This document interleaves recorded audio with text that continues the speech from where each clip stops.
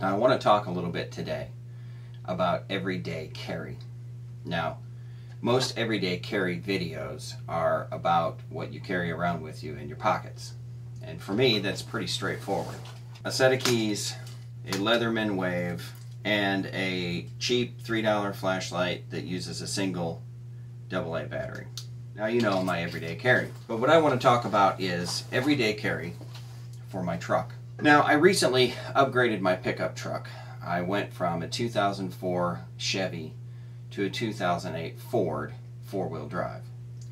I like the Ford better. It is newer, it has fewer miles, and it does have four-wheel drive. But there's a problem. Everywhere I go, I take with me this tool satchel and a few extra things. And it lived under the back seat of the extended cab Chevy pickup. Now, the back seat on the Ford is about 3 inches shallower than the back seat on the Chevy. So this tool tote will not fit.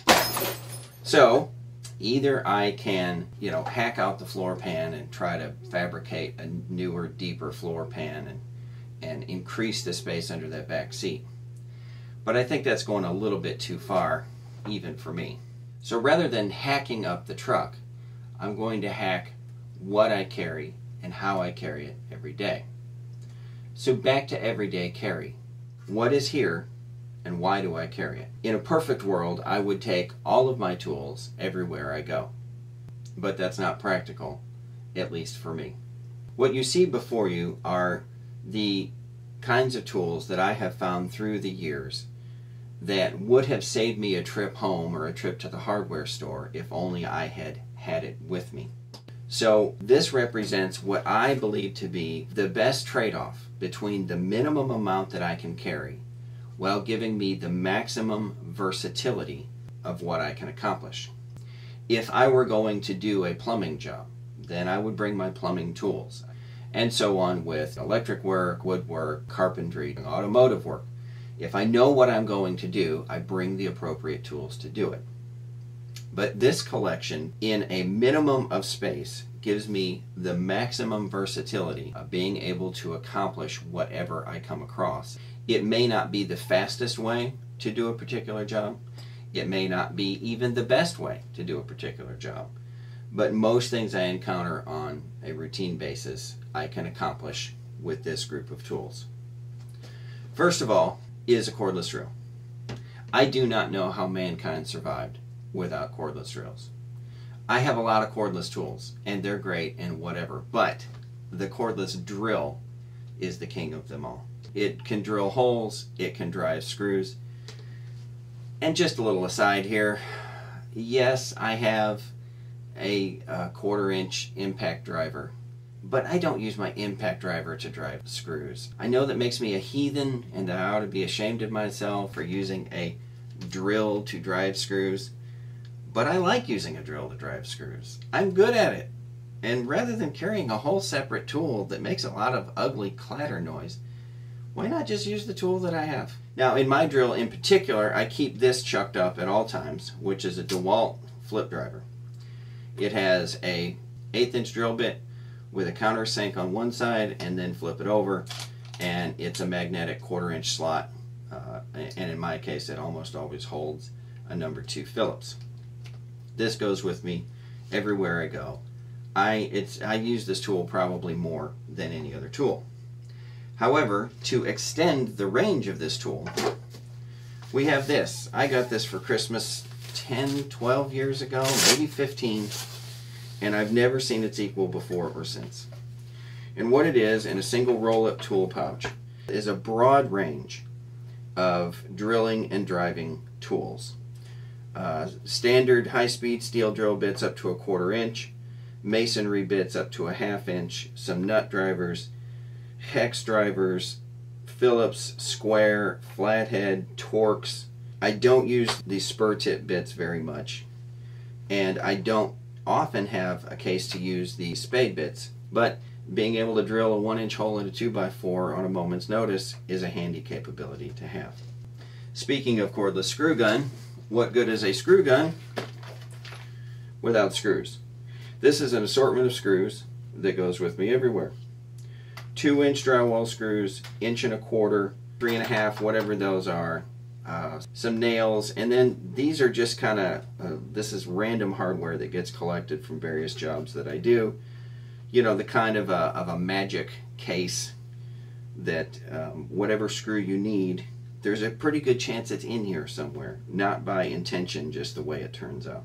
Another small compact tool set that I have found has saved my life on many occasions is a 1/4 inch socket set.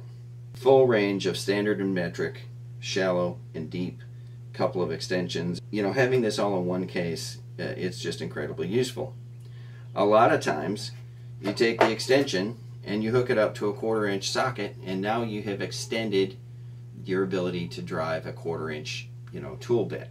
So you need to reach a Torx screw that's down in a hole, put a 1/4 inch socket on here, put the Torx bit from here into here, and then you can get what you need. It works well in conjunction with the other tools, is the point. Moving on, going across here, a combination square, 16-inch combination square. Obviously it's a square, but it's also a 16-inch straight edge. Comes in handy a lot of times. A couple of clamps to hold the work still while you're working on it, to compress something. You just never know. For a small tool footprint, they add a lot of versatility. 25-foot tape measure with a magnetic tip. These days, it seems like tape measures prove that they're better by having a bigger case. They haven't made the tape any bigger.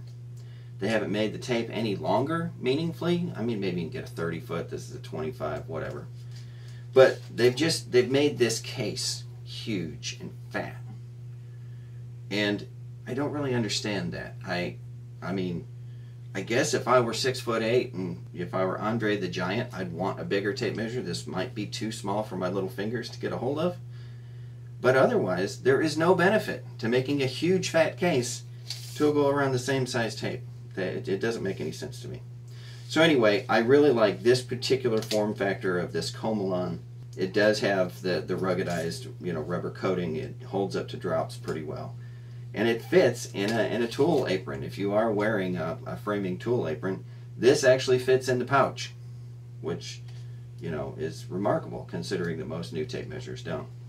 I have 2 or 3 of these. I actually have to track them down over the web and special order them. But to me, this tape measure is just right. It's the right size, the right length, and the magnetic tip does me a lot of good of being able to measure against things made of metal. Couple pairs of what I would call a channel lock. I don't know the official term for it. Obviously, channel lock is a brand name. These are actually a knockoff of a Nipex. I picked them up at Tractor Supply. You change the opening by pushing this button, and it has more opening settings than real channel locks would. So, you know, a larger and a smaller. Those are pretty handy. Lineman's pliers. I really like my lineman's pliers to have the crimping lug right here, you know, for crimping on a terminal end. Obviously a big cutting thing, obviously a big flat for twisting and that. This particular pair is a cheapo set from Harbor Freight a while back. You know, that's kind of my favorite pair of lineman's pliers. Phillips and standard screwdrivers, biggish and smallish. This one, frankly, is more of a prying tool than it is a screwdriver, but I do keep the tip in decent condition.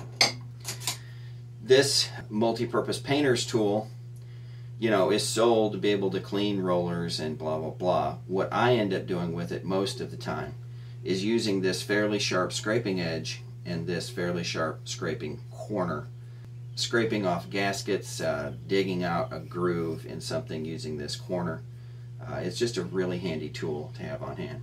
You can also do a little spackling with it or whatever. Or I have cleaned a roller with it a time or two, but that's not usually what happens. 16-ounce Craftsman curved claw hammer. Sometimes I carry a straight claw hammer. I'm relatively agnostic about that. At the moment, this curved claw is the one that's in the bag. You just need a hammer, and this is kind of a all-around jack of trades kind of a hammer. A decent torpedo level. This one's a little bigger than most torpedo levels. It does have magnetic tips, which is really handy for doing any kind of work with pipes. And it has the gradations for if you need to do your run for plumbing, you know, 1/4 inch per foot or whatever. And so that's a handy feature to have on it. A multimeter. I choose this meter because it's small in size, because it has the amperage reading. So if you're going to be, you know, checking out a compressor on an air conditioner or some kind of a thing, this will display the amperage going through the various legs. And this particular one also has a non-contact voltage sensor, and I find that really handy for tracing a wire, or you know, before you actually begin working on something, kind of give it that very final, is there any voltage there that you can sense. As always, before I ever trust it, I hold it up to a known live wire and confirm that it beeps at me that the meter is working.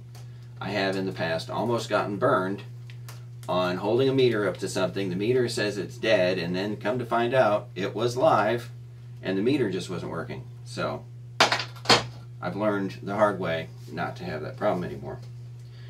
A set of small picks, a small punch. What's missing here is I normally keep a nail set with me. I'm gonna have to go find it, but next to this goes a nail set. A 4-in-hand file. It's a rasp, it's a file, it's both flat and curved. Just a lot of times you need to take a little something off of something, and that's a handy tool to have. Wood chisel. This is a 3/4, a 1/2 inch, and an 1.5 inch.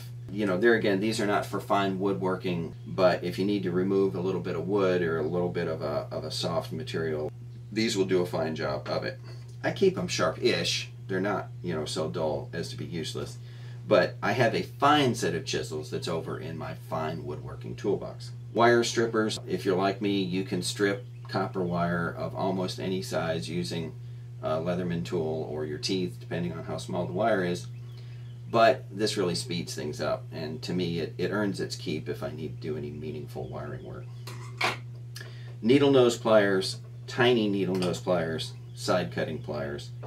Fairly self-explanatory.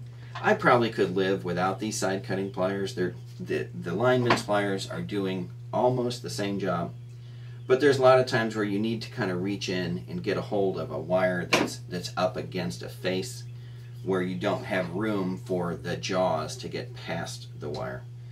So if you need to reach into something and snip something, that's where these come in handy. 10-inch crescent wrench.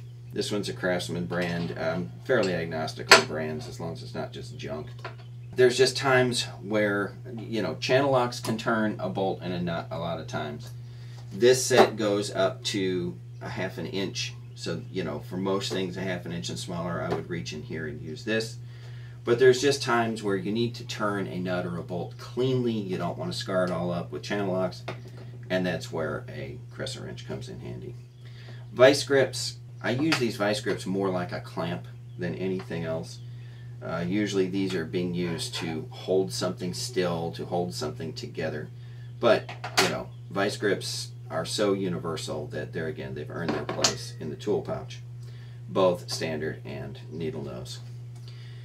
Then we have a set of Allen wrenches, well, Torx, and then standard Allen, and then metric Allen wrenches. Fairly self-explanatory. Razor scraper, black tape, long reach drill bits. So a lot of times I have found that you need to drill, especially if you're running a wire, if you're running plumbing, that you need to drill deeper than a standard, you know, jobber length drill bit will go. So I carry these 3 with me, and there again, they can do the majority of what I come across. A couple of bimetal reciprocating saw blades. Now, I don't carry a reciprocating saw with me. These blades are not to be used in a saw. These represent essentially a drywall jab saw that I carry with me everywhere I go. And to use it, you take the saw blade holder and you clamp the saw blade in it and you jab. Now, for a while, I carried with me a handle designed to grip one of these saw blades, and that gave me a jab saw by means of the handle. But the handle's pretty large and pretty heavy, and there again, I'm trying to get to the minimum. And for the 2 times a year that I need to use either of these saws, you know, holding it with vice grips is just as good to me as holding it with a handle. couple of marking tools, a pencil, and a Sharpie. A single pair of straight cut tin snips. There again, if I needed to do a lot of tin work, I have left and right cut, I have offset left and right cut, I have electric tin snips, I have a plasma cutter. I mean, you know, we can go on up the range of ways to cut steel. But these are tin snips, these are heavy duty scissors, they can cut rope, they can cut canvas. They're just a handy thing to have with you. And closing in on the end, we have #1 flathead and Phillips, which are separated from these. You'll see why in about 2 seconds. And finally, a sailing knife. Now, these are all the things that I need to bring with me. These things can just sit in the free space under the seat. There's a nice spot for them. I don't really need to worry about those. But all of these things, which used to live in this tool pouch, need to go with me. Now, these larger flat tools just went in the big bucket, and you can reach in here and you can see what's in there. And it's not hard to pull out the big torpedo level, or a flathead screwdriver, or a tape measure. But these smaller items, things like these used to go in these side pockets. And so I had a single pocket out of which we're sticking plier handles. And I knew if I need a pair of pliers, you can reach over there and grab them. Now, my new space is 3 inches lower, so this kind of tool organization isn't going to work. Now it turns out that I have this nice, basically canvas tool bag. This actually held a quarter cable oscillating multi-tool, and it is just the right dimensions for the space that I have under the seat. Being flexible and floppy, it will go to whatever shape that I ask it to go. So this is actually pretty great. For larger items, hammers and levels and these big screwdrivers and that, they can just go right in this opening and we can see them and we can pull them out at will. But the smaller items turn out to be a problem. If I throw these little sharp picks or these wood chisels or these drill bits down in that bag, I am not going to be able to find them. It's going to be just a jumbled mess, and there's a pretty good chance that you're going to pull back a bleeding finger after you root around in there and get stabbed by a pick or cut by a wood chisel. So what we're going to be creating is a tool roll-up pouch. The same idea as this here, that it's a roll-up canvas pouch that has an assigned slot for each of the tools. So you'll notice that I have these tools laid out very carefully and very methodically. I have them laid out in these nice, neat rows, and this distance is exactly 16 inches high. So our tool pouch, it turns out, is going to be 30 inches wide and 16 inches high, and it's going to have a slot for each of these tools. The pouch is going to be made of heavy canvas. I have a big piece of it, I have a big roll of it actually, that a 6-foot wide roll that I picked up at a thrift store for about $5, best bargain ever. But it can be bought at almost any fabric store for $10 a yard or something to that effect. And the heavy canvas has enough body to kind of hold still. The fabric needs some of its own weight and body so as to not be floppy in your hand. It needs to be fairly stiff. So the canvas has that stiffness that we're going to need. And then I have gone through and measured exact distances using this left edge as the beginning, the distances of where to lay out to put pockets and loops of elastic that will hold each of these tools in their proper place. So next we're going to head upstairs and go through the process of putting together this canvas roll-up for our everyday carry.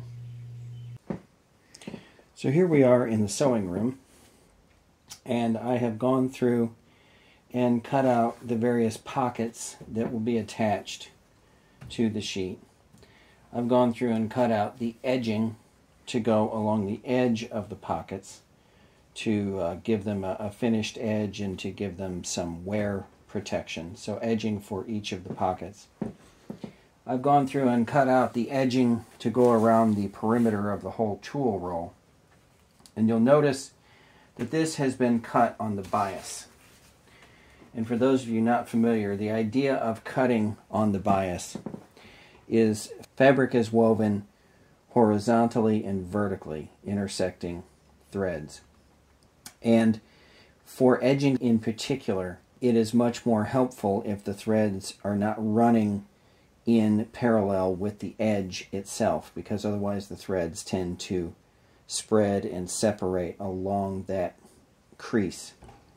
Now, with something like this heavy canvas, it's probably not too much of a problem, but it's just a good practice anytime you're making edge banding out of cloth to cut it at this 45-degree angle. It's just going to make it stronger and wear better.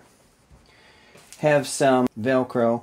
Have this 1-inch elastic. This is obviously going to be the key in holding these various things in place. And finally, we have the actual main fabric of the tool roll. So what I have done is, with the tools all laid out on the table saw downstairs, I simply took a tape measure. I set the table saw fence to what I imagine to be this edge of the fabric. And then, just with the tools laid out, just went through and measured each point that I think that the elastic should be sewn to the fabric to provide the proper loop. And just went through and annotated everywhere that there should be a seam on this fabric. And then just wrote it down with, chicken scratch notation. Then, most of the time with a project like this, I would go ahead and take these kind of chicken scratch kind of notes and then produce a CAD drawing to work from, complete with measurements, etc., etc. But in this case, we are literally working from a blank canvas. It's a blank canvas. Never mind. So it just made more sense to just take my chicken scratch notes and go through with a pencil and just put the actual markings on this piece of fabric itself. And then I will just, work from there. So each of these lines, for instance, represent where there will be a pocket to hold one of the Allen wrench sets, standard, metric, and Torx, or whatever. These lines represent where there will be a larger pocket to hold drill bits, pencils, long tubular things. And then these lines is where there will be this 1-inch elastic, and then I will sew the elastic down at each of these line markings, and that will hopefully produce a loop appropriate to hold down whatever tool. So the first thing will be to simply get these dressed out with the edging that they need, and then sew them in place as indicated here on the sheet to slip the tool handles or whatever under. So since I have the resource, I might as well use it. So here is one of the pockets, here is the edge turned under, and we will sew a straight seam across here to make the edge hold still. Since I have a serger, there's no reason not to run this through the serger to bind this inside seam that will be turned under, and that will just help to prevent this from fraying as this thing is used through the years. It's an unconventional way of doing it for this kind of construction, this kind of product, but it'll make it better than it otherwise would have been. The nice thing about these sergers is that they have this cutting knife. So as I run this through, it's actually going to trim it a little bit and serge perfectly up against the edge of it. So there's that edge bound to keep these threads from getting away, and then we will just put this in the standard sewing machine and put a seam across here to lock the fold in place.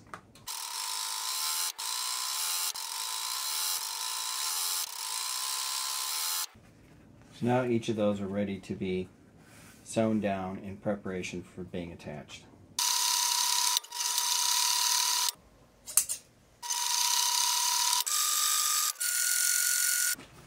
So now, starting with this pocket that will be in this upper right corner. These outer edges will be secured by the outer binding. So really the only edge we need to secure is right here.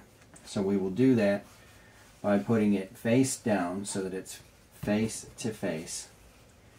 And then we will sew through the 1/2 inch seam allowance and fold it back over. Then we'll sew at each of these indicated lines. But these outer parts we won't actually do until it gets bound together. In a perfect world, certainly if I were in a sewing class, I would tell you to pin this in place and maybe even draw a line of where you intend to sew. I'm just going to roll with it. Now right here I will be sure to sew backward to lock that. So now fold this over.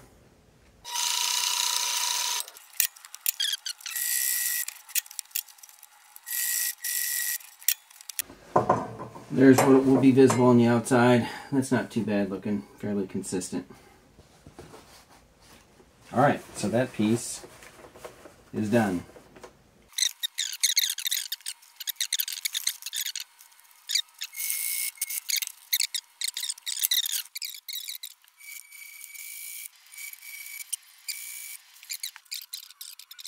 Bisect this.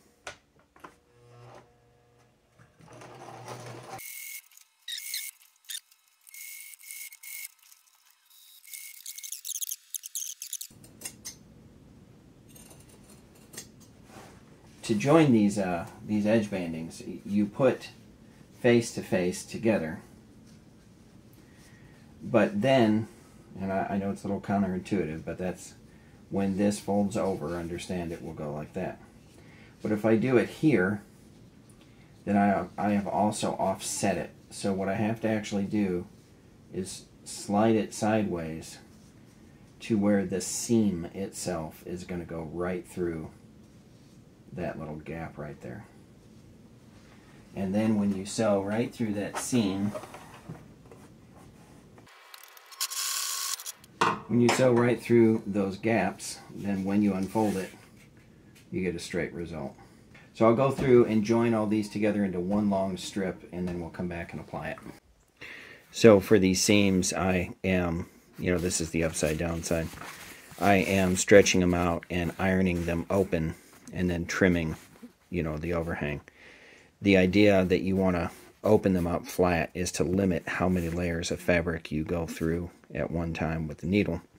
So I've now gone through and sewn them all together and then folded and ironed it into its final form of this edge banding. We simply wrap this edge as deep up into that crease as we can get it. I'm not beginning at the very, very edge of this banding because I need to splice the new piece in when I get around here. So I'm actually beginning 2 or 3 inches back.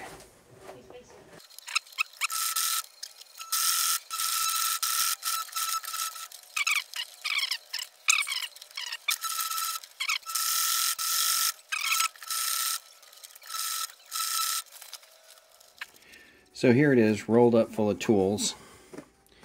And it becomes clear that I need to put Velcro. So Velcro there, and then Velcro here centered on this seam. And then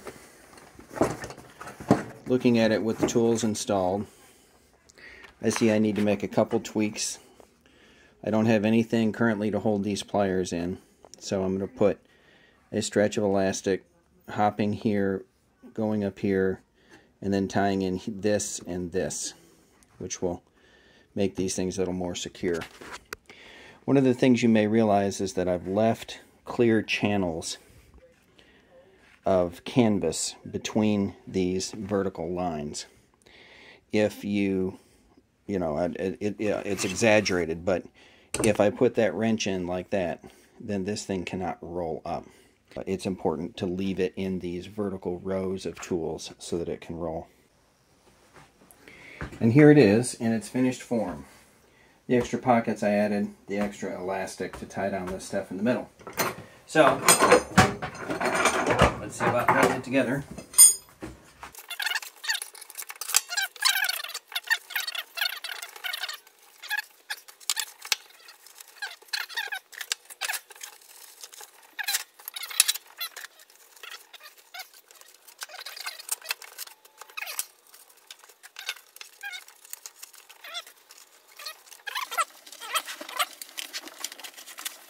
And there you have it.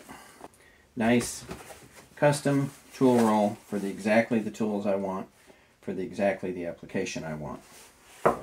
And as always, thanks for watching.